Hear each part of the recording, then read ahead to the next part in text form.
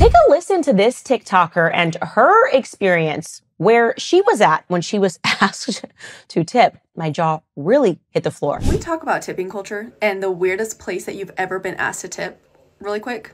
I went shopping for my wedding dress like a week and a half ago, and I ended up finding my dress at the first store that I went to. And I'm not joking, when I went to go pay, they flipped their little iPad around and it asked for a tip. When I tell you, like, I full on froze, I stood there and I think they saw, like, the blood leave my body. I did not expect to have to, like, tip buying a wedding dress. And mind you, the store was empty. Like, it was me, my best friend, and then the 3 people that worked there. I think one was the owner and then just 2 stylists or something. So it was just empty. It was just them 3 at the front and then me just paying. Utterly outrageous. I can't even imagine.